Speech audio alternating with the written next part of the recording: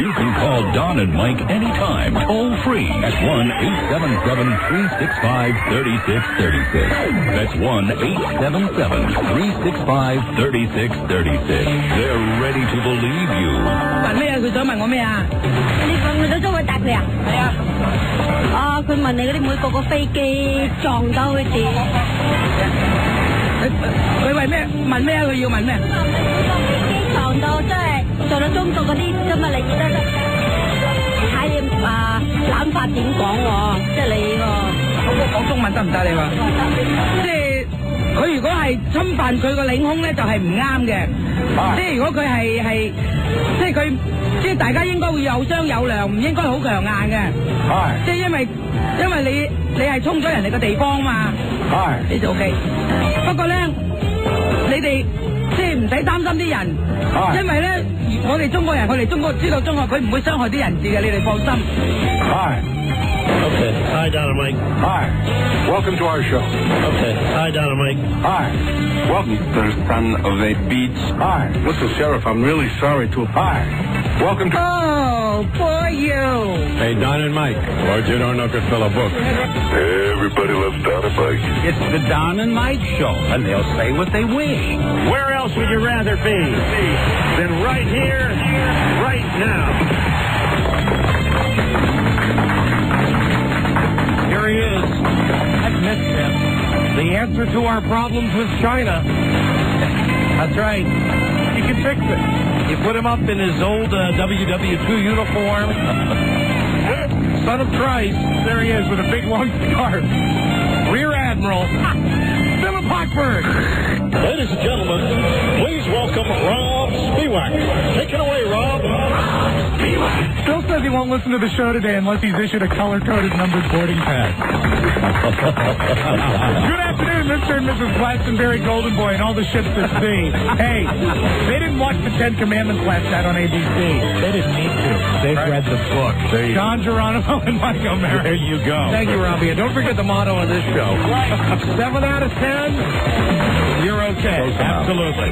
You get 7 out of 10 of the Ten Commandments, and you're doing okay. It's a new episode, everybody, on Monday, April 9. Monday. And a very happy day for us and a happy day for the people of Las Vegas. Yeah, baby. Because after we were unceremoniously dumped for, I believe, a Hispanic radio format on our last radio station. Constant format changes around the country. See, we have returned. Yes. On Infinity-owned and subsidized, but it's KFSN. It's not. It's an AM station, though. Yes, it is. Yes. But it's owned by Infinity, which means it's double extra good. Gotta be good if it's owned by Infinity. So anyway, we're back on in Las Vegas, and this will be a live clear every day, starting at 12 noon. Viva Las Vegas. Las Vegas time, and hi, it's great to have you guys with us. We will, of course, be all over the Chinese embassy thing today. I mean, the Chinese spy plane thing. We're going to be involving the Chinese embassy in today's show. Day 1500. As we continue to try to solve the crises. Because I think we're international ambassadors of love. I won't tell you exactly what we got planned, but we've got something worked out today. So the weekend, let's get right to the weekend. Weekend, baby. Woo! 48 hours of non-stop partying. Woo! Van Halen weekend. Yeah, baby. All weekend long, baby. Rock on. You only rock once. God, we barely made it out of New York. Right. We barely made it out. Everybody's trying to get out of New York on Friday, which is not unusual, but it was just particularly intense on this particular Friday. We bust balls to get out of the radio station on time to make it to LaGuardia to get on the airplane. Mm-hmm. We get to LaGuardia in plenty of time. We go through the Disneyland-like lines at the airport, where you think... that's how they get you Disneyland, where they get you in a line and you think... Yeah, they invented that thing where you go back and forth and back and forth and back and forth, and you think you're at the end of the line when, in fact, you're just at the beginning, right? Right, so we wait in line, and we're halfway through the line to check in for the flight, when all of a sudden we see on the screen in front of us, flight to Washington canceled.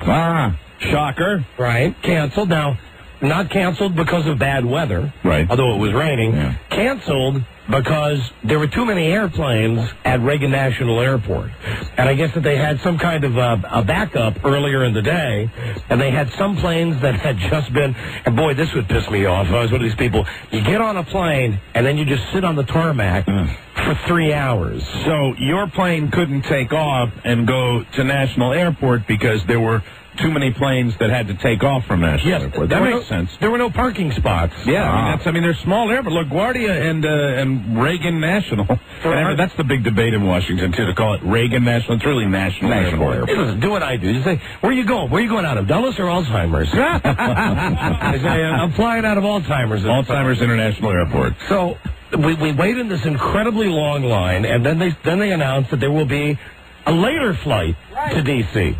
They say, but what you want to do is, even though the flight's not going to leave for an hour and a half, what you want to do is go through security, go to the ticket booth, and get your color-coded boarding pass. Numbered boarding pass. Your color-coded numbered boarding pass. Why the color coding? This is a foreign concept to me. I'm going to explain this to you. Something Chinese? This is why. Might as well be. This is why Delta Airlines is simply the most precisely run airline in the sky. Very good. Okay? They're the infinity broadcasting of airline companies. You fly them often. We do. You're frequent flyers on Delta. So we get there and they give us the card. They give us an orange boarding pass that has a number on it. Right. Now, at this point, the flight has been delayed by 2 hours, our original flight, so we're waiting in line. We're doing what we never do. We wait in line to get on the airplane a half hour before the flight is supposed to even start boarding. What time is your flight supposed to, the one that was canceled, what time, how late are you now? 8 o'clock, 8:30, then 9:30. Okay. They said the flight's scheduled for 9:30, but probably won't leave until 9:45 or 10 o'clock. So at 8:30, we start lining up. All right. This is, as it turns out, a ridiculous move. Unnecessary. Just a moronic move, because for a half hour, what we're doing is, Buzz, me, and Rob, we are jockeying for position in this line that we think somehow is going to get us on the plane first, because we've been at the airport for 2 hours, and we were given the magical orange boarding passes. Right. But at least we got a good meal out of it. You didn't even mention the Yankee Clipper. The Yankee Clipper. True. You guys always talk about the YC. The Yankee Clipper. It was really, really good this night, especially. If you like dried chicken, there's no finer place for it than the Yankee Clipper. No, the rice was drier. Well, the rice had been cooked and then warmed so long it stopped being cooked anymore. It was hard again. But I enjoyed it, especially looking at the menu board. All right. Somebody, I can't imagine I don't know who did it. I can't imagine who, but somebody, they write it with chalk, and someone wrote, instead of meatloaf, wrote assloaf. I don't know who would do that. And someone wrote F-U on the top of the menu board. Like, really, F-U? Yeah. I can't imagine who did it. I can't imagine who would do that. Who would be up to that? Boy, the odds overwhelming that one of them's in this room. You might be right. So we're standing like lemmings at the end of this hallway, and we're waiting to board the plane. Now, it's a half hour before we're even supposed to board the plane. Okay. And we noticed that people who have been sitting in the chairs, what they're doing is they're standing up, and they're trying to walk over and horn in on our area where we've been. There are 3 ladies in front of us, so technically, me and Buzz and Rob, we are guy 4, 5, and 6, right, to get on the airplane. Yeah. God, what a nightmare! All of a sudden, these people who have just been sitting around lounging, they figure because they, because they haven't been in line, right, that they can just come up and butt in. Right. So for 20 minutes, we go through this dance with these people, where these guys would come and stand up, and we would each position our body so as to block them out of the line, right? Because we're so obsessed with getting on this goddamn airplane. Sure. And furthermore, it's a pisser when the plane is 2 hours late and the people, the representatives from the airline, are sitting at the little kiosk, and they're reading magazines and doing crossword puzzles and laughing. Yeah, just because they're on the clock They're not going anywhere. Right. They're working at the airport. They're living in Queens. They're going home. They're having a great time. And at about 10 until 9, one of them looks up at us, because now there's a mob. There's about 50 people jockeying for position. Right. One of them looks up and says, I don't even know what you're waiting in line for. We said, to get on the airplane. We're not going to board by a line. We're going to board by the color of your boarding pass.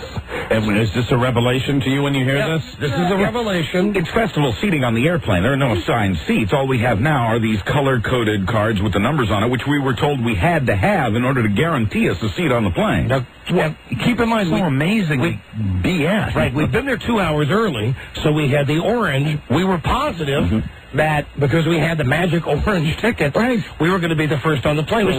Imagine our shock when at 5 after 9, they announced they're going to start boarding the flight. The guy gets on, and what a prick the guy is, because he's looking right at us, because we've been jockeying for position. Good evening, the Delta Shuttle to Reagan National Airport. At this time, we will start boarding. Pause, looks at us. Any customers with red boarding passes? Now, at this point, there's a stampede from the back, red, with all the people who have the red passes. Who are just delighted and shocked and just gleeful that they miraculously have had their color code called. Now, when they get to the front of the line, the guy says, hold on, please. If you have a red boarding pass, we are only boarding passes numbered 0 through 20. 0 through 20. Why are they making it this complicated? I don't know. So now you got the people who have come all the way to the front. Now they're looking at their cards and they're going, crap, I'm number 25. I'm number 38. But the good news is for you guys is the odds are there will be other numbers in the red section called before the orange section. Yeah, that's not good for us. No, I mean, I'm joking. I'm being sarcastic. So we're mad. They do 10 through 20 in the red. And then they do 20 through 40 in the red. Then they wait and they say, now we will start the orange boarding passes. What's the plane, the Spruce Goose? How many people are we accommodating? Got 150 people on the plane. Right. Wow. So now they say they're going to do the orange. And again, looking right at us, he says, 1 through 30. 1 through 30. So again, we look. And God damn it, if I don't have number 40. Buzz has got like 41. But you're next, right? Rob's got 42. So finally, we're waiting. The guy says, again, looking right at us, he goes, now we'll be boarding rows 30 through 40. 30 through 40 only. Now, at this point, he's done 20 rows at a time up to this point. Right. But I think what he's doing, he's hedging his bets. Yeah, right. And maybe I'm paranoid, but I think that all of this is focused just at us because we've been there for an hour. But he's still trying to dick us out of getting on the airplane. It just sounds like they're making more work for themselves. So I look at my ticket like I've won the lottery, and I go, ha ha! See ya. 40. Got it. See ya. On the plane. Save your seats, guys. Save your seats. And as I go past, the guy looks really upset that I've got the lucky number, but I'm actually on the plane. You actually are in the middle of the pack. You know, he was trying to get you to be maybe the last person to board. And once again, as we go down the little thing that connects the ramp, the covered thing, you get as soon as you turn a corner and you think you're going to walk on the plane, you realize that you're in another line now. Another line just to get your seat on the plane. Yeah, and it's festival seating on a plane, which I can imagine. I mean, it's so darn easy when you have your seat assignments. I can imagine what festival seating is like on an airplane. So it sucks. Anyway, long story short, we finally got the seats. When they say festival seating, can you get on the plane if your number is called first and sit in the front row of the plane? Yes. Wow. Which is why we had been lining up, because we wanted to be in the first row of the plane, because the plane was 2 hours late. What time did you guys finally get rolling out onto the 40-minute wait on the tarmac at LaGuardia? Quarter till 10. Quarter till 10. Something about that. You know, and the three of us, sitting together. Yeah. Three numbnuts sitting together. Happy. Delighted. Very happy. Very happy we were. And as always, I fell asleep on the airplane, right? So I don't know what, excuse me, I don't know what happened, but I know that there was some mishap with the service or with the coffee or... Rob should tell this. He ordered a Coke from the flight attendant. Well, you know, I've got a long-standing theory that they put only the best pilots on that shuttle route. And I think they're trying to match up the pilots with the flight attendants, because these people didn't even look like they were qualified to take the bags out of the plane. I mean, it just really didn't look like they knew what they were doing. Right. And at one point, the guy comes to me and says he didn't have a thick, outrageous accent or anything, but he said, "Would you like something to drink? Coffee?" I said, "I'd love a Coke." He says, "Okay." And he poured me a cup of coffee. And he put it right in front of me. And I said, No. I don't want coffee. I want a Coke. He says, "Would you like a Coke too?" I said, No. Just a Coke. And, of course, just the cup of Coke with 6 ice cubes in it. And then I handed him back the coffee, and I believe he tried... Well, it's prime time for coffee, 10 o'clock at night. Sure, and I think he tried to give Buzz coffee, too. I said, "I'll have a Coke," and he said, "Would you like cream?" So he was stuck on that coffee thing. Naturally, Buzz. Naturally. Naturally. And, you know, I know that Delta Airlines is a sponsor of this show, and we will continue to fly Delta Airlines, but on behalf of all the poor schmucks who get in these Schindler's List-type planes, I'd just like to say, if you're on an airplane and you're being dicked around like this, and they ask if you want a drink, really, I know you're already paying a cheap fare, but is it so much just to give you the whole can of soda pop? No, they can't do that. Is it too much to ask? No, you know what they got to do? They got to give you one of those little, like, top of the Tylenol bottle, NyQuil bottle, very small, little teeny glass. They put 5 ice cubes in it, and that way they can make 1 can of soda. Go to 3 people, maybe 4 people. Right. And then you ask for more, and it's like you've asked them to turn the plane around. What? Yeah. I bet you could you reasonably say, "Could I have the whole can, please?" I have asked. And they say no? And the answer has been no. Oh, God. It has been no. But anyway, we made it back. Boys. I know, you're going to tell us, boys, the train is better. Let me tell you, okay, I had a 740 train. All right. How many trips have we made to New York? I don't know. About 10. One time out of the 10 has that train not left at precisely 7:40. Now, is it longer? Yeah. Does it take longer? Yeah. But it's always, and sometimes it's very crowded. It was very crowded Friday night. But that train left at 7:40 once again. And it's just it is the civilized way to travel. You can chill out. You can spread out if it's not too crowded. And usually by Philadelphia, even if it's crowded coming out of New York, by Philadelphia the train empties out, and you can get 2 seats to yourself and spread out and read and have a good time. Well, you should know that normally when we fly back, at some point we look at each other and we think, Mike's not even to Philadelphia now. Right. Well, do you know that this time we looked at our watches and we said, do you realize he's probably already at home? Right. And we still were What time did you all get home? I got home way after midnight. Way after midnight? Way after midnight. I mean, I get home right at about midnight. No, I do. yeah, So, I mean, that is the one thing. But it was a little gamey. It was the smell of ass on the train that I was in again. Well, we're going to do it again next week. We're going back up next week, so get set for the whole thing over again. All right. I urge you guys one of these days, just to try it. Just try the experience. It's fun. It's actually fun. I don't mind the time because it's just very relaxed. Is it crowded? Yeah, but it's not the same kind of deal. It's not the same. It just seems more efficient. But you don't take that bullet train, right? You don't take that. I don't have that. I think they have that. Maybe the last one of those might leave at 7. I'm not sure.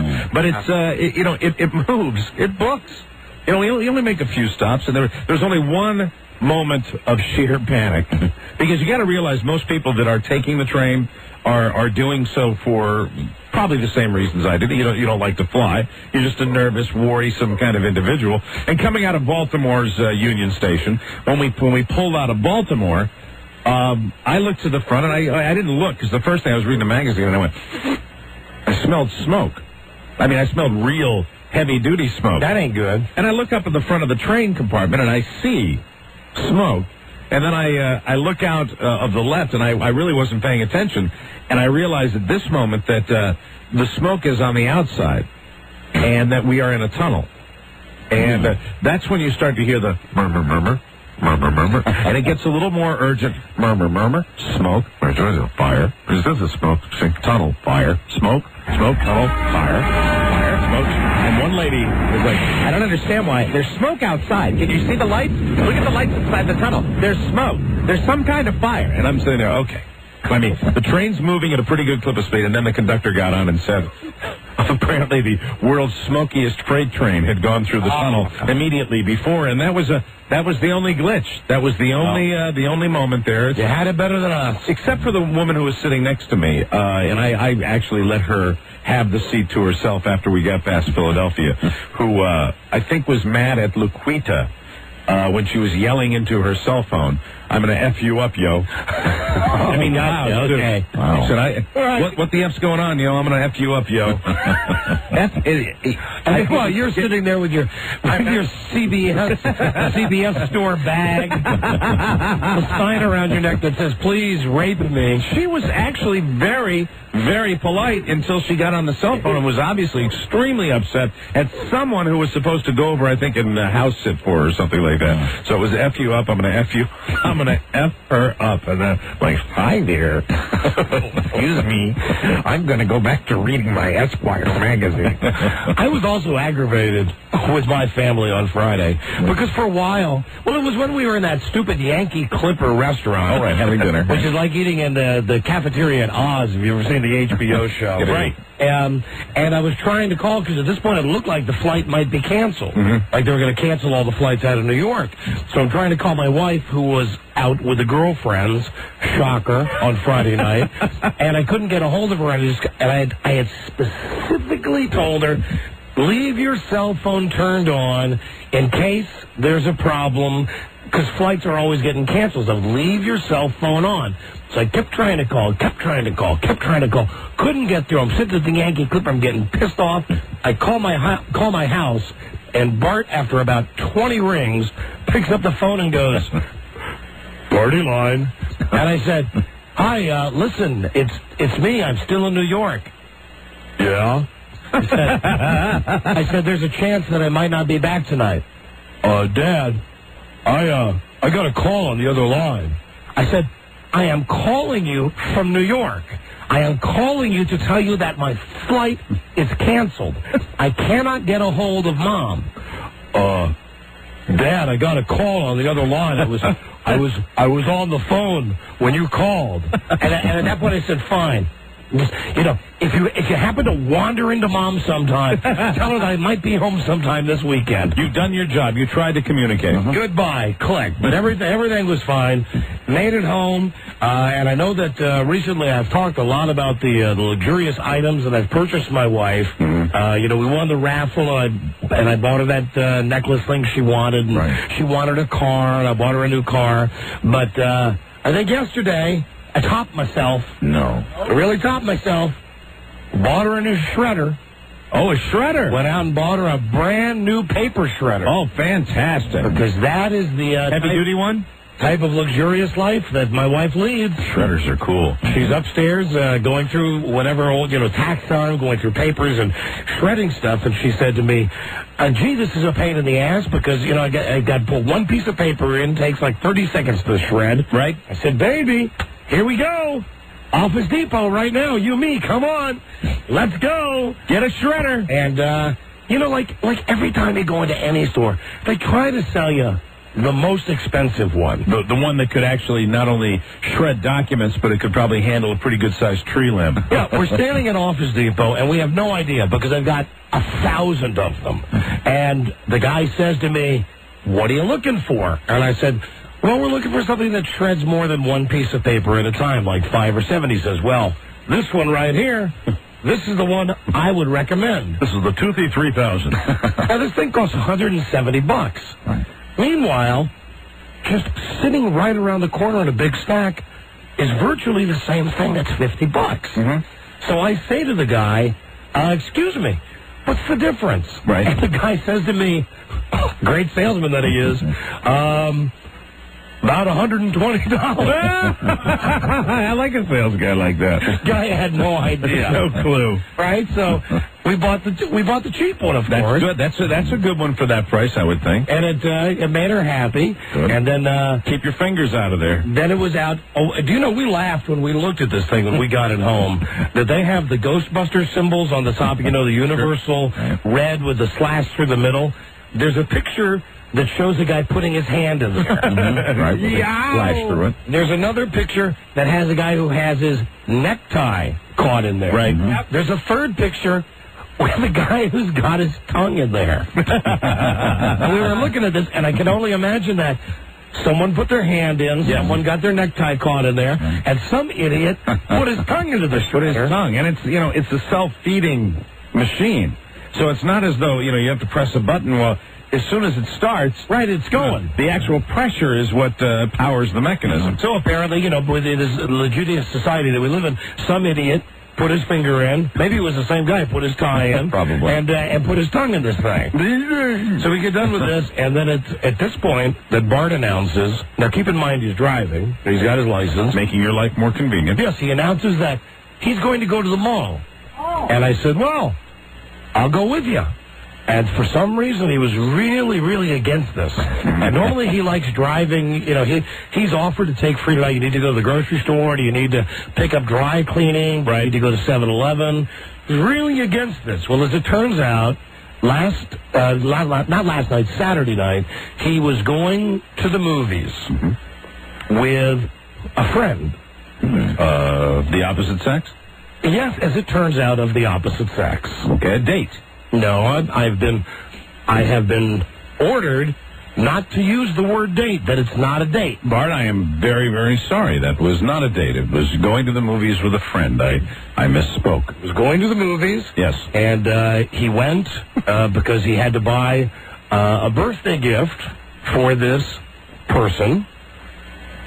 Okay. Just stick with me now. Keep in mind. I'm with you. I'm not going to jump in anymore. I'm just trying to figure out. When your girls get older, you're going to be put through the same exercise. So the semantics are important here. Is that what you're saying? Very important. All right, very good. So we walk into the mall, and I say, what do you think you're going to get this person for this person's birthday, for this non-date that you're going on tonight?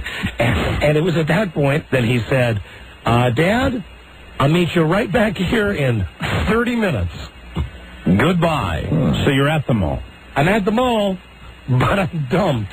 So he wants to go out and he wants to shop on his own. Yeah, and how pathetic is this? I followed him around. Because I had nothing to get at the mall. Did you follow him around because you had nothing to get at the mall, or did you follow him around out of just a little curiosity? A little of both. So what stores he might be rolling into? A little of both.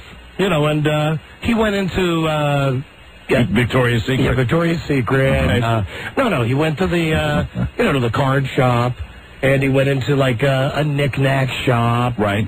And as it turns out, the gift that he ended up buying was a gift. I finally walked into the store that he was in after 30 minutes, and I said, hey. He said, what are you doing here? And I said, you said 30 minutes, and it's been almost an hour. I'm ready to go. And at that point, I just walked over by one of these shelves and I said, now, I don't know much about this mystery person you're buying this gift for, but you just can't help yourself. But this looks good. Why don't you get this? And he said to me, yeah, I was thinking about getting that. I was looking at that. I was thinking about getting that. Oh, that's good. Well, no, he's lying. He had not. I don't think being sarcastic. But he ended up buying it. Oh, he did? He ended up buying it. The gift that, in essence, I helped him select. The gift... I don't want to pry. I mean, I know this is sensitive territory. It was a knick-knack. It was from the Hallmark store.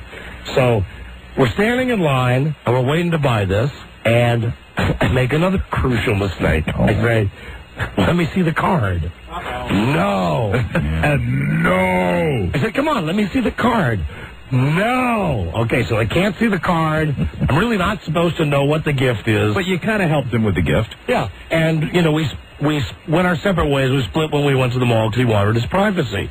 So we go back home, and he's getting ready to go out, and I say, yeah, and again, I know I'm going to get minimal information from this kid. He's a typical teenager now. I'm going to get minimal information, but I'm going to pry as much as I can. I say to him, what movie are you going to see? And he says, we're going to see Heartbreakers. And I said, wait a minute. Hold on a second. It was last weekend that Mom and I went to see this movie. It's the movie with Sigourney Weaver and Jennifer Love Hewitt and Gene Hackman. It's supposed to be real good. Yeah, well, no, it sucks. We saw it, but at the time we thought it was good. And we had asked Bart to go with us to this movie, and he said, no, I don't want to go. It looks like it sucks. So suddenly, depending, I guess, on who he's going to the movie with. Kind of a good take a friend out movie. Yeah, that movie. I don't want to say date movie. No. That movie is okay to go to. Right. And then he told me, now this I think is funny, that he's in the theater, and he's sitting down waiting to watch the movie, and into the theater come some friends of ours, parents of another kid who goes to his school. Right. So they got up and left the theater, and they went and watched another movie instead. Because the parents were in there? Yes. So you're right now at primary adults are, you know, our persona non grata. We are, that's the way it is. I said to him, it's a gigantic theater. It's dark. He said, yeah, but Dad, they came over and said hello. I said, well, yeah, of course. You're friends with their kid. He said, no, so we just, we went to Pokemon. I said, you went to why would you go to see Pokemon? He said, because it was the only other movie showing at the same time. That's true. We're, get ready. It's difficult. And sorry, we do all that trouble. Right, to avoid adults. Yeah, just to avoid, even though you just sit in a movie theater. Right. It's specifically to avoid parents. Yes, but whatever. More power to them. Saturday night, we socialized with the Brits. That's getting to be kind of a regular deal. Yes, it is. And all I've got to say is that, first off, I was not drunk. Okay? Good. I'd like to start by saying that. I was not drunk. Of course you weren't. I wasn't. I said of course you weren't. I had a couple of drinks. Right. But I wasn't drunk. There was no dancing at all. No grinding? There was no grinding. No man-on-man butt action? No. But something happened that disturbed me as we were leaving their house. Someone else's behavior disturbed you? Yes. Was the behavior directed at you? Yes.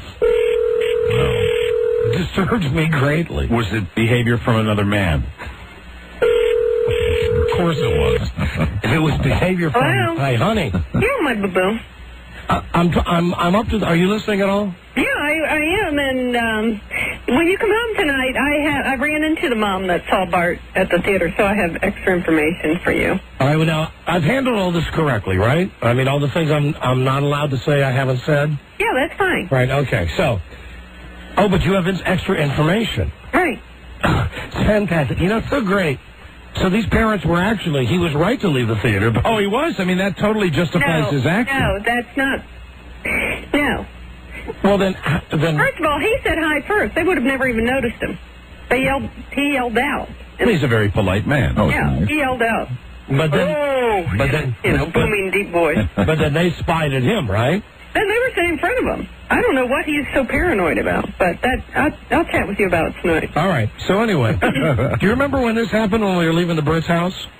I didn't see that. Okay. What happened? We're walking out the front door. Because I was in front of you when you squealed like a little girl. There was... Let me say, throughout the whole evening, there had been no dancing. Right. None of the crazy stuff. Little mellow evening with you and the Brits? Very mellow, a little drinking, but manly conversation. On the way out, the fellow, he said to me something along the lines of, hey, mate, we never danced tonight. And I said, oh, come on, knock it off. We stop it with that. I'm taking crap about that on the radio show. And he reached over and grabbed my balls. I mean, it's not like he grazed them. He grabbed my balls. That is extremely... You didn't have your pants on at the time, so there's really no reason. Of course I had my pants. That's very disturbing. Yes. Very disturbing. That bothered me. And I said, hey, what are you doing? He says, you're my mate. He's like, I think I know what the deal is. What? Come on. I think the guy is just completely secure with his masculinity. I think that's why he did it. That's like a rugby move or something like that. I mean, I don't know. I mean, you tell me. I mean, you know the guy. I don't know the guy. I've never seen a rugby player grab another guy's balls. Also, darling, you have let him on. I mean, you have to take some responsibility. What do you mean I've let him on? Well, you made the first move the other night. You knocked that off. Well, Frida, what do you think? Do you think this guy has homosexual tendencies? No, he does not. See? He's just getting a reaction. You know, it's the same reason we all give my husband a hard time. He's easy to get a reaction from. Yeah, well, he got the reaction. Yeah. I mean, he got the reaction. I was walking. What did you deck him? You want to know? I'm not a violent man. No, and then as a matter of fact, you're the one who said, let's me and you sit in the back seat. I remember that part. Oh, when we were coming back from dinner? On the way to the restaurant, I was the designated driver, so I was, hurt. I only had a glass of wine. Let me get this straight. You sat in the back seat with the guy? After he had just been fondled at his... No. Honey, you're lying. The fondling came at his home when we were leaving his home. So this happened before dinner? No, after dinner. Oh, so you, after dinner, See, what happened was... After we got back, after we went to their house for a few minutes. Yes.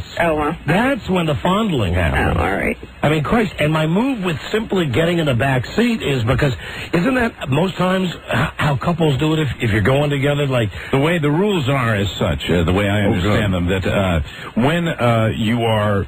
Say the guy is fine and there's not a designated driver situation and the guy is driving, it's normally guy, woman. It's normally if the guy's driving, then the other married guy sits up front and the women sit in the back. For legroom. For legroom, it's just it's just kind of a standard. Now, when you get that shaken up, like when Frida's the designated driver, right? Normally that completely changes the configuration, and it's supposed to be you sitting in the passenger side and you couple up again. Well, then that's where you let him on.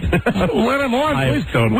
I am totally making that up. We sat in the back seat so that we could smoke cigars on the way home and roll the windows down and not bother the girls with the smoke. That didn't bother you on the way to there to bother me with the cigar. No, I put it out about halfway. I put the cigar out about halfway down to the restaurant. But all I know is that we got back to their house and he says, well, what do you say you come in for a nightcap? So he said, great, let's go in for a nightcap. Well, no, I said, it's late. I'm going to get home. I'm going to check on Bart. You were, honey, come on. Well, I genuinely like these people. I know. So Frida left me there with the two of them. She went down to our house to check on Bart. Right. She came back up, 15 or 20 minutes later. I've had a drink, and I said, okay, well, good night. We'll see you guys. Bye-bye. Talk to you tomorrow. And I'm walking down the front steps, and all of a sudden, he grabs my balls. That's, I don't care what circles you travel in, that's unusual behavior. Never heard of that. I think so. Maybe it's a British thing. I think so. I think it happens all the time with the Royals. All right, honey. Love you. All right. Thanks for not mentioning my PJs. Oh, yeah, when my wife came back to pick me up, she was wearing her PJs. You mean you came up to their house and...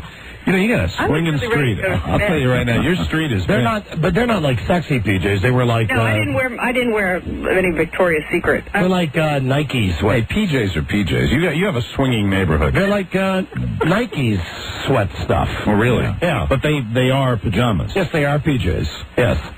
Well, I've seen her. Hell, one time she was... well, I don't think you need to go into anything else. Well, she told me that she was proud of the way I handled that. What was she wearing?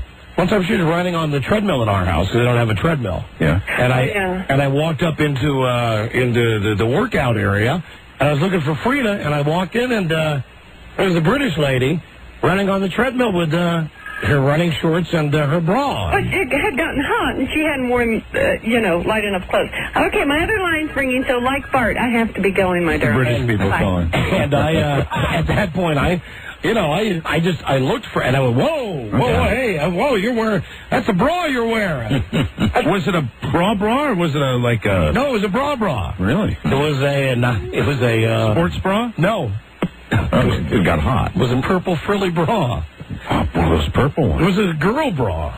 Very warm. Was it like a Brandy Chastain bra? Wow. Yeah. In your house? Yeah. Was anybody around? No. No, she was running in the exercise room because they don't have a treadmill. She came down the street to borrow her treadmill. All right. And I walked up there. I heard the thump, thump, thump, thump, thump. I thought it was Frida. I go walking in there. I go, whoa, hey, whoa, you got on a... what happened? A bra. When she saw you. Did she stop the treadmill? Yeah, right. She stopped the treadmill. Well, I mean, she had to do... Did you just run out of there? Is that what you did? That's exactly what I did. Oh, and I forgot to mention, she grabbed my balls. You have a fun street, that's for sure. No, they're good neighbors to have. Except the ball grabbing thing. Yeah, you could do without that. Hello, Don and Mike. Hey, Don and Mike. Yeah. Steve, it's actually a European thing. The ball grabbing, they're very touchy-feely over there. Like two guys that walk down the street, they'll have their arms on each other. Might have been just your trip to Europe, Steve. Yeah, I've been there like 25 times. Now I understand why. I don't know why. Just that's the way they are. I don't know. I don't know, man. I call it faggy. That's what I call it. And, keeping in mind, I danced with a guy one time, but I was bombed out of my mind. At any time, did you look at him and say, I love you, Coco? No. I did not. William Shatner. It's an old actor's trick. I said, actor's trick. I said, I love you, Coco. I danced on it. I said, I love you, Coco. Should be in the eye. The balls. Hello, Don and Mike show. Hi, Don and Mike. Listen, Mike was saying that could have been a rugby move, and I think he's probably pretty much right on the money. I don't know if you saw I guess it was last week's Sports Illustrated. I used to DJ, sir, I used to DJ for rugby parties when I was in college. Yeah. And I will tell you this, I have never seen more homoerotic behavior in my life. Well, I mean, did you see last week's Sports Illustrated? No. There was an Australian rugby player suspended for 6 games for, and I think Don will like... Oh, Jesus Christ! That's got to be illegal. You're kidding? That's in Sports Illustrated? Yes, it was in the sign that the apocalypse is coming or something like that. All right, I know that column. Yeah. Yeah, well, he was suspended. I don't have it in front of me, but they gave his name. And I remember vividly that these rugby guys, and these were American rugby guys, would come in bloodied and bruised, and occasionally teams would come over from Europe to play in these tournaments, and they'd all come in, all with like bleeding noses and stuff, and then a half hour into the party, somebody would be on the table, balls hanging out in the wind. Oh, God. yeah, Always. I mean, like... Also, you can drink things. Oh, my Christ. God. Well, if anybody's got that Sports Illustrated from a couple of weeks ago, I'd love you to call and read us the little... I know what he means when they say signs of the apocalypse is around. It's a little column where they run oddities, right? And I'd like to hear about the guy who got, obviously, a game suspense. A game suspension. Did a guy do that during a game? Sounds like in the heat of battle. Like during the game, when they're running down the field or something, he managed to get his hand down this... Yeah, because if it wasn't during a game, there wouldn't be any suspension. Hello, Don and Mike. It was after the game party. If it was a game party afterwards, that you would, you put a fist in there. Hello. Don and Mike, I was friends with a guy that played soccer in Scotland, and this guy would walk around grabbing everybody's nutsack. And it's called giving somebody a little bit of the how's your father. I'm not for it. It's all coming clear now. I'm not for it, man. Well, I think it's an English tradition.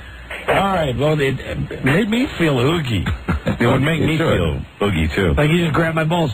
See you tomorrow. I don't think of myself as homophobic, but I don't like men touching. I don't like the guy that puts his arm around you, or the gentle squeeze on the shoulder. I don't like any of that crap. I just don't. I'm uncomfortable with it. What about the game you and Rob play? Yeah. Which one's that? The game where Rob works his way over and touches you every day. That I love. During this show. That's different. That shouldn't even be brought into this discussion. No, listen, and I'm not kidding about that. At some point during the show... Rob and I have a picture, too, where we're smiling cheek to cheek. We haven't done that game in probably a month. I know. Or even longer. You got really creeped out, and then I think you started to enjoy it. And it's springtime, It is. Yeah, there you go. Because at one point, Rob would walk over like he was going to adjust something on Mike's computer. And he gently touch my shoulder. Or your foot. Yeah. Hello. Don't touch me today. Hello. Don and Mike show. Oh, because you have your Fred Flintstone sandals on. Yeah. There's way too much. All of us are just, there's too much. It's 85 degrees in Washington today. There's just too much skin. Hello, Don and Mike. Don, was your ass bleeding? No, my ass was not bleeding. Thank you. Thank you for your concern, my friend. Hello, Don and Mike. Hi, Don and Mike. This is John, Mission City. Yes, hi. How you doing, buddy? I got a scoop on Buzz. A scoop on Buzz? Why? Scoop on Buzz. Troy Aikman announced his retirement.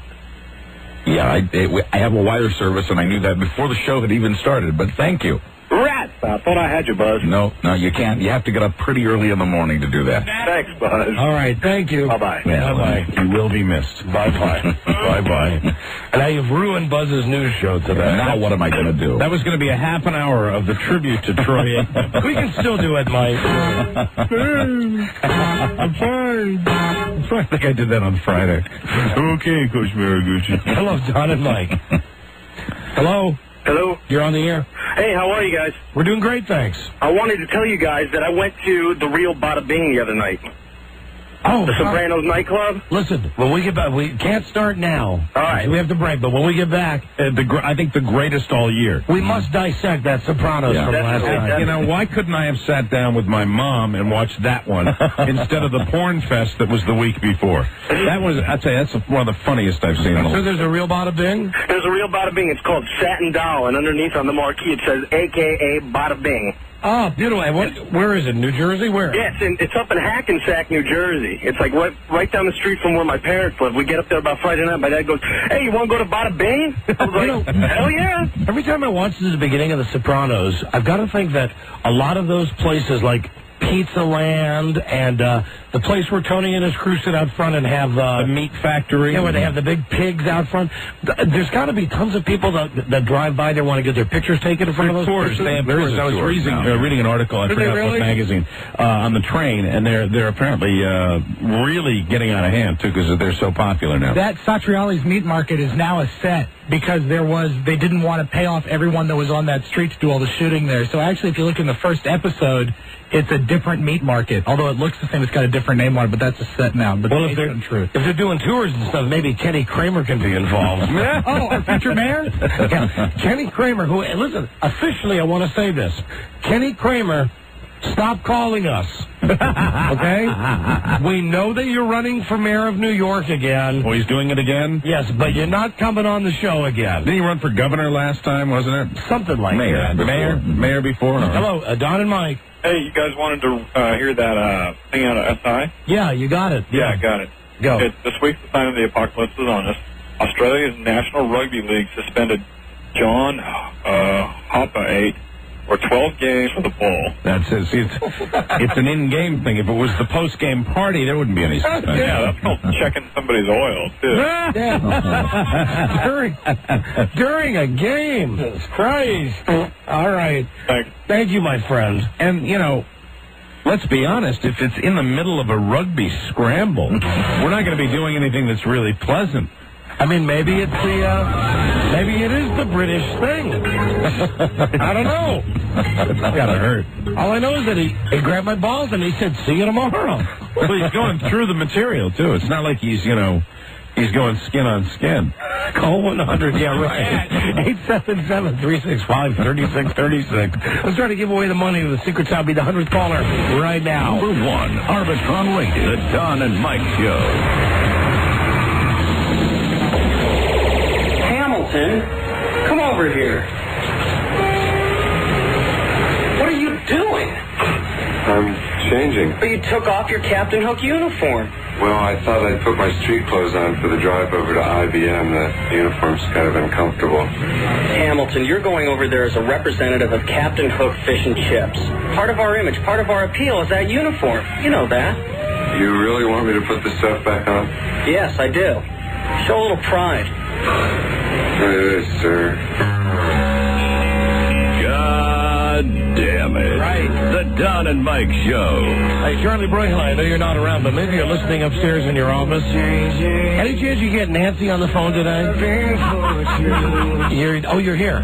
Would you try to get him on the phone today? Little Masters post-mortem?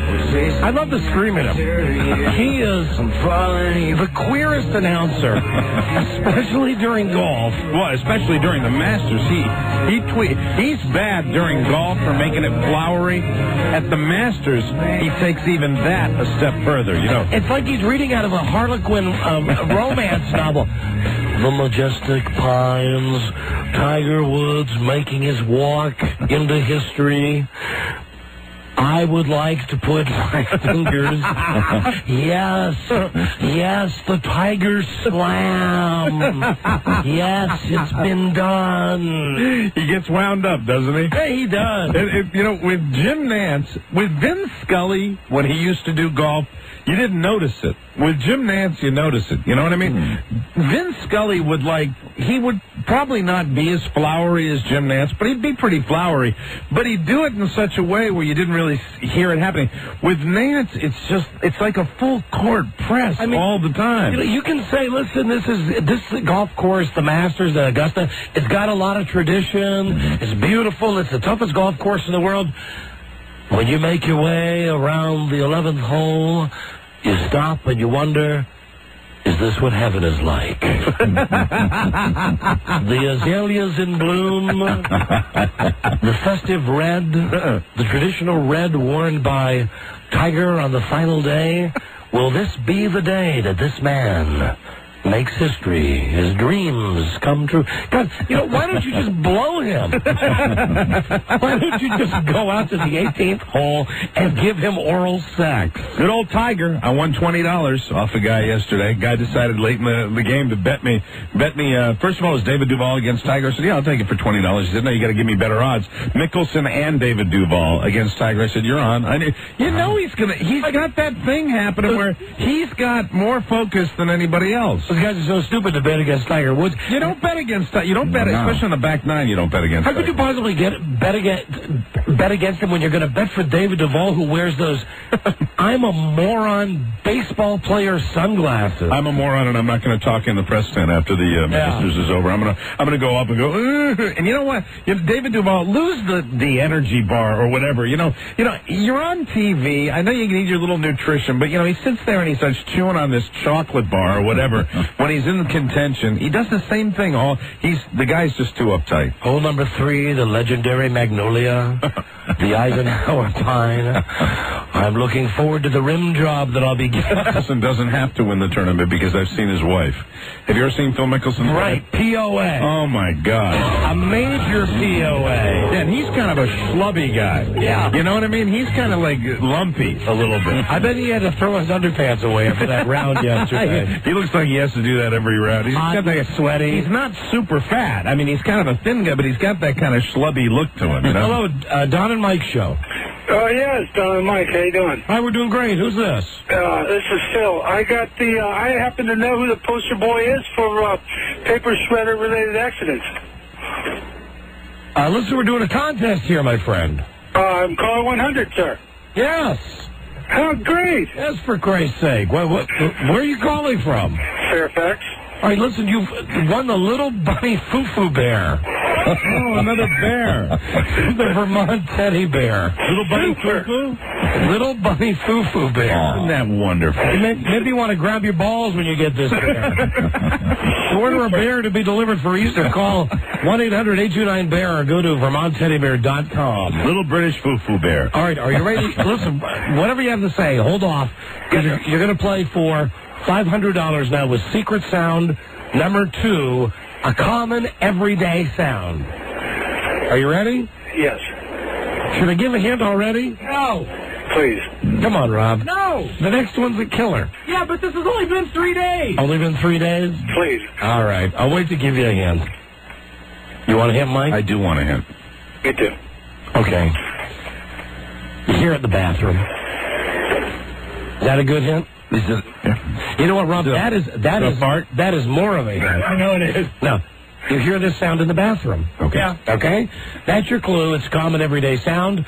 Identify it. You win $500. Please don't give us your answer until Mike sings like Jim Croce. We wish you Speed caller. Name this sound. There it is.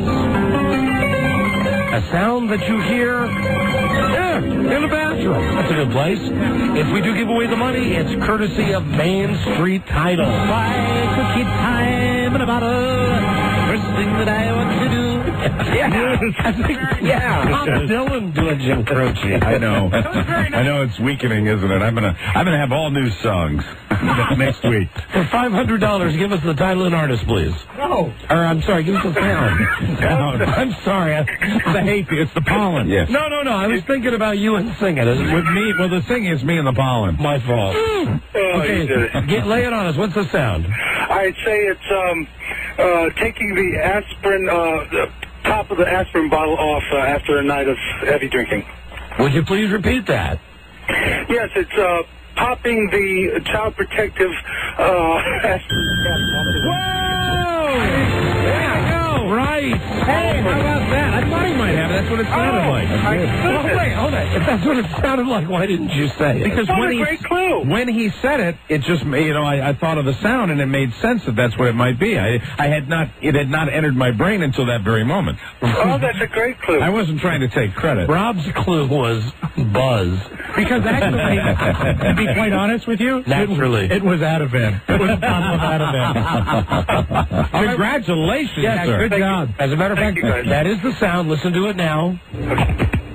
You know, taking off, putting on a cap. Is it taking it off or putting it on? You know what? I think it's putting it on. Okay. It's just dealing with the childproof lid. That's what it is. Way to go, sir. And Thank you. You called like for another reason. Yes, I did. And who cares? You won $500. That's super. That's great. Thank you very much. Robbie, you got that next one ready? I don't. I will have it for you tomorrow. But I think Mike will love it. I want it now. No, you'll love it today. You'll love the next one. Really? Yeah. Can I give a shout out? Yeah. Knucklebuster. Hey, Knucklebuster. How you doing? All right. Thank you, my friend. Listen, enjoy your $500. And Dennis Murphy is the poster boy for paper shredder-related accidents. All right, gotcha. There he is. Still agenda. All right, thank you. Had his agenda, got it through. Even with winning, he couldn't park his agenda. He won $500. That was the sound. Replacing a childproof cap. And I'm going to like the one tomorrow? A bottle of Tylenol. You're going to love it. We came up with it just with you in mind. Do you think I'll have a shot at guessing it? Guaranteed. Don't you think you'll get it on the first listen? Second or third guess, top. No, I'm going to bet you get it on the first listen tomorrow. Oh, boy, that's exciting. Because you've done so much complaining about this contest. And the next one is absolutely for you. Well, congratulations to that guy. Did a good job. Charles Broyhill, I have a couple of questions for you, if you don't mind. As long as you are here, and I know you are, because I just heard you on the in-house monitor system about calling Nancy. Hi, how you feel about going under the Inquisition for a moment today? Why did you give flowers to Lisa? To thank her for what she did for us Thursday and Friday. Oh, look at that. Very nice. Look at that. You know, that was either a spring sound or Charles Broyhill is giving off some electromagnetic energy. No, I think it was the sound of him pulling down the microphone. So you just gave her flowers because she did a good job? Yeah. Wow. That's amazing, isn't it? That is so unlike you. This is terrific. There's a great energy and a great wit back there. And why'd you stay in New York over the weekend? Had plans. Wow. With who? You have no friends. I do now. Come on. Come on, you sneaky bastard. You stayed in New York over the weekend? Yeah. I didn't know that. You didn't tell me. You didn't tell me you were staying overnight. No, I didn't. He told nobody. We didn't find out till we were leaving. And then he said, "No, I'm staying tonight." No, he might have stayed the whole weekend. I don't know. No, I came back on Saturday. So you just spent Friday nights? Had a Friday night in NYC. Yes, I did. A Friday night of fun. Really? Yes, it was. But you have no. I have no friends. You have no friends, and I've never known you to actually have fun. That's right. Which is why this is such an enigma. It's fascinating. What did you do? I hung out with a friend. What did you do with a friend? Friend stuff. He's the amazingly secretive man. Did you do the friend stuff inside? Some was inside, some was outside. Did you go out to dinner? I did eat. God. So that meant I speak Royal. I do. I mean, I've had to learn it. It's a language that comes very hard to me. So I actually, what he just said was he did not go out to eat. No, he did not. Correct. Someone cooked him dinner. No, I would disagree if we're going to play what is Charlie actually saying. I think... Or he had room service. He ate separately or he ate like at a fast food place. But whoever the friend is, you didn't dine with the friend. I did dine with the friend. You did? I did. Did you dine out at a restaurant with the friend? Yes. Oh, okay. He's just being him. Hold on, that's too funny. You actually went out to dinner with someone at a restaurant? I did. That wasn't the Palm. No. You're kidding. It was tough. Where did you go? A restaurant near the station. Red Eye Grill? No, not that near. Pick a bagel? No, it was Kennedy's Fried Chicken. All right. You know, we want to stop there every time we drive through Harlem. I know, it looks delicious. It is good. It's the world's second best KFC. Fantastic. Kennedy's Fried Chicken. And after dinner, what happened? We left. Was it a guy or a girl? It was a girl. Shocker. It was a girl. Did you go back to your hotel? Yes, I did. Did she go back to your hotel? We had this hotel together. Oh, very good. I like it. That's more information than he normally gives up. Have we met this girl? No, you haven't. Oh. Great mystery. Did you pick her up on the request line up at NEW? Sidewalk. Is this person back from lunch the other day? Is this individual a New York area person? Someone who lives up there? She doesn't live up there. Did you pay for her company? Well, I paid for dinner, so... Did she get flowers? Is it what's her name? No, it's not. Did she get flowers afterwards for a job well done? She sure did. She sure did. All right. Sure did. All right. Is that all the information you're going to give us? You've gotten quite a bit. We have. Yeah, we've gotten more than we normally get. Nothing. An amazing amount. Did she spend the night at the hotel? Well, you had the hotel room together. Yes. Together. Wow. So you slept with her? In the same room, yes. In the same bed? Yes. He's funny. He's funny. You only speak when spoken to. It's funny. That to me is funny. And he had a nice New York City night. I know he gets laid all the time and stuff, right. But I picture when Charlie gets laid, that he gets laid, and as soon as he's done, getting his nut, it's like, good night, and he leaves. Me go. Can you picture what it's like the next morning with Charles Broyhill? I don't like to think those things. That'll make me wake up with a cold sweat. What do you... Okay, on Saturday morning, run me through the routine when you wake up, and she's there with you. Turn the TV on. Turn the TV on. Right. If it wasn't on a timer from the night before. Scratch beanbag vigorously. Right. Now, did you take her again in the morning? To where? to Penis Land? Shangri-La. Did you? Who said I did the night before? Uh-huh. Oh, come on. You certainly didn't yet. I haven't said anything. You're not going to kiss and tell? No. So you went out to dinner with a girl, she came back, she shared your bed, and you didn't bang her? That's correct. I did not bang her. Is this you made love to her? Is this? I don't, because you don't like using words like that, like bang and I prefer the expression knock the bottom out. Please. Is this a serious relationship? No, it's relatively new. Oh, new. New, great. Exciting and new. Well, when do we get to meet her? Never? We're going back up to New York next week. I know you are. And so are you. Oh, yeah. How about it? We're thinking about doing, if it's a nice evening, doing a little Italy action on Thursday night. How about great? Bring her along. If she's there, I will. Okay, great. Okay. Fantastic. And Buzz, you bring your girlfriend, too. I will. All right. And Don and I, of course, will date each other. What is she, a stew or something? No, she's not. She work in the industry, in our industry? Related? Does she maintain the Broyhill standards? I think so. Would we be pleased? I don't care. I know you don't care, but you know why I asked that. You a piece of ass? I don't ask that for you know what I asked that I know. for our own gratification. Understand. Real or fake? Real. Magnificent? Who? Magnificent. Are they magnificent? You said magnificent. I'm sorry. Is it Rob's sister-in-law? Damn it. F you, Rob. Michelle didn't want this to get out. Fantastic. All right, you sly bastard. Thank you. You're welcome. Congratulations. Well, something to look forward to on Thursday night.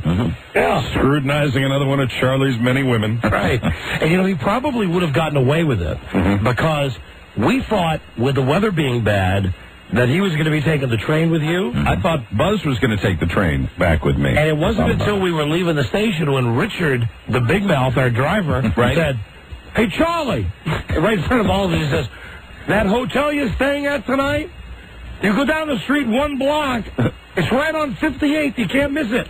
That hotel you're staying at tonight. Right away, we all perked up. And thanks to Richard again for, his wonderful hospitality. Yeah. He's great. He's a fantastic guy. Nice guy. So listen, Sopranos. All right. Watch The Sopranos, like a 1 hour of television worth waiting for every week. And last night was a really good one. First off, I love the fact that Paulie Walnuts is becoming so much more on the show. Yeah, Paulie Walnuts, who just makes me laugh as much as Tony makes me laugh. When he was sniffing Christopher's girlfriend's underpants, I really thought Christopher was going to get up and go confront him. I about busted a nut when that happened. I really did. I love the fact that Carm went to see Dr. Melfi by herself. That was a great dynamic. And I love even more that Carm saw the other psychiatrist who told her point blank to leave Tony. That was hysterically funny. But the highlight of the show was after Junior's throwing up with his chemo, when he says to Tony, you know what I'd like you to get a girl over here to tongue my balls. And Tony says, seriously? If you want that, it's a phone call away. Well, he's saying it like sarcastic. Yeah. He says, yeah, I believe that. And then he says, if you want it, I'll do it for you, Uncle June. The phone call away. I love the part where they confront Uncle June's doctor on the golf course. Dr. John Kennedy. And Furio said, that's the stupidest effing game.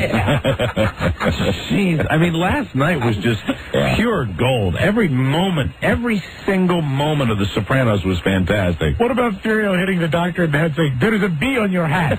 And just knocking his hat in the water? He's like the real enforcer, and then knocking his little tape recorder out of his dictaphone. But he goes, Sarah, make an appointment for Mr. Soprano at 2. Boom! Remember it. Right into the water. Remember it. Yeah. Okay? Don't talk into your little recorder. Remember it. Plenty of good things with Tony walking around with his robe on. Tony in his bathrobe. I love that. I realize when I really love The Sopranos is when I'm laughing a little bit during it. When they have those funny moments, because they're all such strong characters. You can laugh actually through the entire thing. I love the fact that Paulie Walnuts is busting Christopher all the time. It's hysterical. The only time that I felt oogie last night was I was positive that Tony was going to kill that dog. Right. Yeah. Right. I was positive, and I turned to Fred and I said, God, I hope he doesn't kill the dog. But the bass, when they brought the singing bass into the strip joint and he had the flashback. It's hysterical. You heard Paulie Walnuts is going to buy another one and bring another one. He's going to bring another one in there. I had the same thought about you as the dog, and what does it say about us? We all get, we're doubling over when they kill each other. Right. But we don't want the dog to get hurt. I think everybody reacted that way because, it was just, you saw it and you knew it probably wouldn't happen, but... Tony Soprano going to kill the dog. It could have, though. Great episode. Really one of the best. I think one of the best I've ever seen. Really good. Great. He goes to the baseball bat. I'm paying you this money. You're driving a Cadillac? Boom! Boom! Don't talk to my wife. Boom! Boom! It's so funny because I was saying to Don in the office, God, it's amazing. He has no conscience. He whacked the guy and then Don said, he was a rat. He was. He's a rat, of course. Don't forget, that part about the story about Big Pussy is true. Yeah, Big Pussy did wear a wire. Yeah, he ratted him out. And he was a rat. He was going to send them all up the river. And he was a rat. Christopher just getting chopped by Paulie Walnuts. And the shoes, the wrong size. Paulie takes the shoes. Right. Because he thinks that they'll fit his girlfriend, whoever that girl is he's shacking up with. And now we all know it's going to be wiener jokes for Christopher, for the rest of his life. They did the strip search. Right. Oh, I love that. Goddamn. Great show. That show does not disappoint. It surely doesn't. It has varying degrees, but last night was really, on a scale of 10, I give it a 10. I really do. Hello, Dynamite. Don, you missed a very crucial point. What? Paulie Walnuts bought the Billy Bass and gave it to Christopher and said, Chris, you bring it to the club because you saw Tony hit the big bouncer guy over the head with it.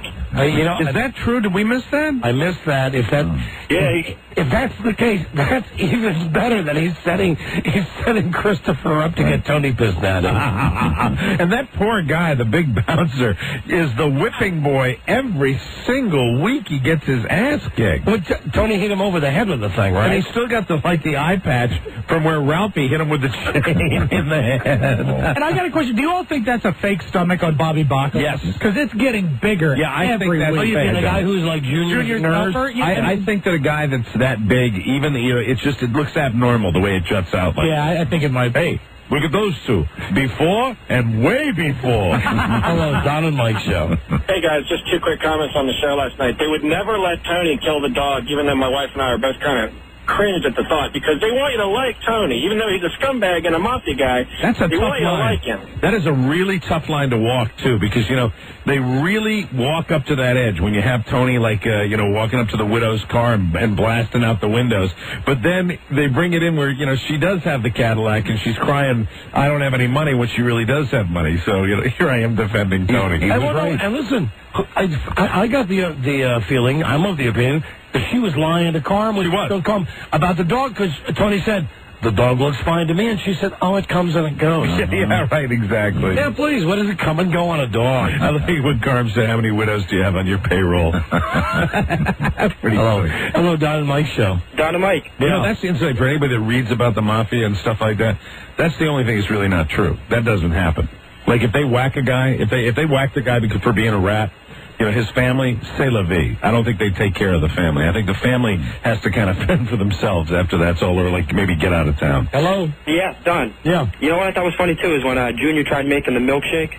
He put the ice cream in there, and he put the milk in. Yeah. I thought that was Dennis Murphy trying to make a milkshake there. How many highlights? I mean, honest to God. There was a lot last night. Absolutely. Hello, Don and Mike. Yeah, Junior had the 2 best lines. You gave the first one, and the second one when he had to explain to his stupid bodyguard, don't you get it? You think Tony wants me to see a good doctor? He's a sea hair away from New Jersey. I'm that sea hair. Yeah, right. Yeah. Junior Soprano, when you watch that show, he gets some of the best lines in that whole show. Absolutely. And a liberal use of the C word last night also. Yeah, one boy called somebody your C wife or something like that. Well, Junior, I think, has the worst language on the show. Junior really, he always throws in that stuff. Hey, Don and Mike. Or you don't know Goodfellow book. Junior Soprano. Hello, Don and Mike. Yeah, hey, Mike, I wanted to refute a point that a guy had made just a moment ago. Paulie Walnuts wasn't in the club when Tony beat up the whipping boy. My wife had made the same comment, too. Right. But I don't think that's where they were. I don't think that's where they were going with it. No, I don't think Paulie's conniving that. I think he just, he thought it would be great accidental. Yeah. Get the fish. Hey, can I ask one other thing? Sure. Is Rob A's last name really Spiewak? Yes. Did anybody? You guys? No, I guess you were in town. Did anybody catch the National College Hockey Championship over the weekend? I saw highlights of it. I hope not. One of the stars of Boston College who won, his last name was Spiewak. That's my uncle. It's Rob's uncle, please. It's impossible anybody with the name Spiewak is at all athletic. That's impossible. That's in the DNA. That day I scored a goal. Hello, Don and Mike Show. Yeah, Don and Mike. Yeah. Yeah, last year, before they bumped Richie off, when he first came on last year, Richie Aprile. Yeah. That was Christopher's girlfriend was his niece. And Paulie Walnuts told him that he took care of their family while he was in prison. So I'm sure he was banging the daughter while Richie was in prison before Christopher even got her. So you're saying that Paulie Walnuts was banging the girl who's going to marry Christopher? Yeah, because remember last year he says, she ain't yours till you say I do. Well, maybe that's why he was smelling her panties. Yeah, I think he smelled them panties before.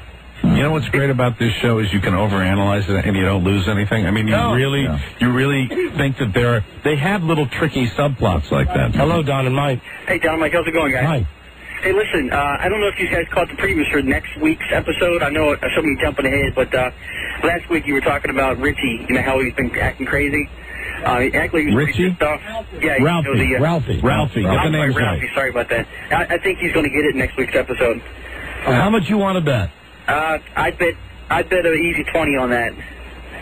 Because he acted like he said, after all I've done for you guys, I think that he usually gets like unmade or something. What color is your hair? I got blonde hair. How about instead of the $20, how about if they don't whack Ralphie in next week's episode, you come down and you have to have your hair dyed jet black, like a soprano. I'll accept that. You'll accept that. Honestly, I'll accept that. All right, good. Hold on a second. We'll get the information from you. Hold on. Right. Because there's no way they're killing Ralphie off. Especially like 5 episodes in. Not yet. Hello, Don and Mike. You know, I think that if the guy really is blonde, that'll be a funny look. Hello, Don and Mike show. Yeah, I got a comment about The Sopranos last night. Yeah, go ahead. When Tony... Right, great comment. Thank you. Hello, Don and Mike show. Hey, Don and Mike, how's it going? You know, it's hard, folks. We're doing a show moving at the speed of light. Please, keep up with us. We're doing 55 in the left-hand lane here. Hey, guys. Yeah. I'd just like to say, your room, your Cadillac, your dog, come. Oh, you dog. All right. Thank you, my friend. Hello, Don and Mike. This is Furio Junta from The Sopranos. I never listen to you. Goodbye. Goodbye. It's a stupid effing game. Goodbye. Love that. You had to be on your hat. Whack. All right. That's the Sopranos update. Oh, got a break. When we come back, we're going to get into this whole China thing. All right. The bastards... We still got our plane. I know, it's an international controversy. We don't want a controversy. They've still got our peoples. We'll be right back. Number 1, Arbitron Radio, the Don and Mike Show. Okay. Hi, this is Dorm Radio, DORM, broadcasting live from the Bakery Science Building. Great. Discussing places and wet things. Don Geronimo and Mike O'Mara. We're going to have one of our dirty contests on Thursday. We'll let you know about it tomorrow. Because Thursday we have a good prize to give away. A trip for 2 to Los Angeles. All right. For the American Comedy Awards. Tickets, the taping of the show and the after party. Comedy's biggest night comes to Comedy Central. Wednesday, April 25. At 8 p.m. Good. We'll give that away on Thursday. Hello, Don and Mike show. Don and Mike. Hi. Hey, do you remember the first time you saw color TV and thought about how great it was over black and white? That's actually one of my most vivid memories of childhood is my first time I saw color. It was the Mike Douglas show and a drum set that was red, one of those red sparkly drum sets. It's the first thing I ever saw on color TV. I never forgot it. I remember seeing Batman at Me too. neighbor's house. Me too. And my son of a bitch father refused to buy color TV. So I had to go to the girl next door. Her name was Holly Byer. Right. I had to go to her house to watch Batman on color because... Was she the one who you mowed the lawn for and later... Oh, no. That was... Batman. When Batman was on, I was like 8. Well, I was just saying, I know you didn't bet her then. I'm just saying, wasn't it down the road? That was some dentist. That was the orthodontist's daughter down the street. I love your stories of your real young formative things, you know, going... I got to be careful with that now because You're in the neighborhood. I'm just past... You know, Bart is just past... Right. The age when a lot of that stuff happened to me. Yeah, exactly. But, yeah. So we'll knock that off. But I just brought it up. But, hold on. About color TV. This was a pisser, man. Everybody had color TV except us. And I loved Batman. I loved that show. You know, I still love Batman today. So I had to go to Holly Byer's house to watch Batman. And my father, I told you he did this. One day he came home and he said, "Great news, we have color TV." I was like, "Oh, my God, you're the greatest." Well, he went to the hardware store, right, where for 69 cents, they sold you a piece of plastic. Mm-hmm. It was sold as an alternative to color TV. Yes. Right. And on this piece... I remember it. On this piece of plastic, it was like Neapolitan ice cream. 1/3 was green, 1/3 was blue, right, 1/3 was red. The stripes went up and down. And you taped it to your television set. And that was what my dad tried to pass as color TV. Just as good. And I was so pissed. Yeah. I cannot believe it. He did not buy a color TV until after Man Walked on the Moon. Right. Until after the New York Jets won the Super Bowl. Right.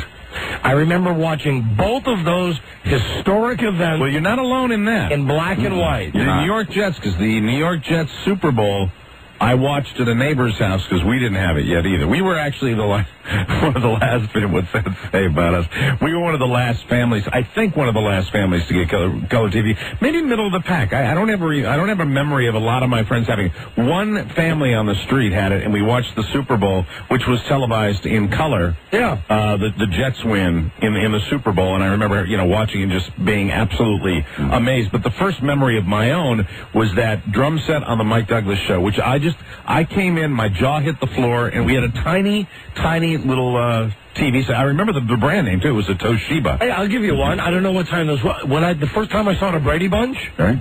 It was black and white. Mm-hmm. What year was the Brady? But that was like 1970, right? Early 70s. Yeah. 71? When the Brady Bunch first came on. I think it was 68 to 74, and I think it was 4 or 5 seasons, maybe 69 to 74. Yeah, well, I don't know. It wasn't until way into 1970 that he finally bit the bullet and went out and bought one. And even then, when we had a color TV, we could only watch it on special occasions. And get this, we could only watch educational programming on our color TV. That's tough. It sucked. Couldn't watch cartoons?